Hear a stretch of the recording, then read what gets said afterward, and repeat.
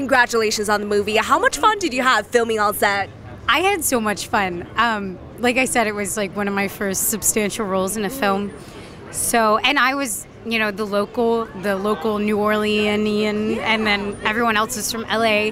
So it was fun. Like at night, I could be like, oh, well, we should go to this bar because it's cool, and oh, that restaurant's cool too. And so it was fun that way because New Orleans is such a fun city, and there's so many things to do, but you have to know like what are the best things to do, and so that was fun. And it was also fun because I don't know, it's somewhat of a period piece, I guess, if you consider the 90s a period. So like getting what are they called, the things, the rollers that make you look, benders.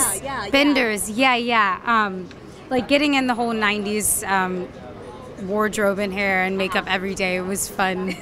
Just reliving a childhood. Oh my gosh, that's awesome. And what I love the most about a Nicholas Sparks movie is that I feel like all things are possible. So as an actress, what are some of the do's and don'ts when you're in a serious romantic movie like this?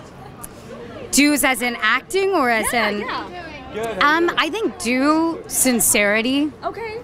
Definitely, because with love, any love story, it's easy to make it kind of sappy and like general, but I think the most important thing is sincerity. Okay. And connecting with that person. You know, if you don't have that chemistry, you don't have anything. Okay. So I think those are the do's, and I think and the don'ts.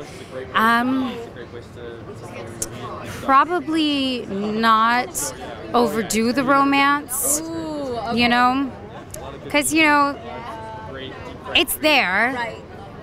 But you don't want to make anything cheesy or, Gotcha. You know what I mean? You have to work to really make it authentic. Gotcha. Authenticity, Okay, I think, is you don't important. want to like be too over the top and tacky, right? Definitely not. But you know, there are times in your life where you may be overly romantic with your partner. So yeah, definitely keep a baseline. I love that. All right, now I'm going to give you a quote, and you have to deliver it in your best impression of a dramatic romantic read. Okay. We're putting you out here to the test. Are you ready?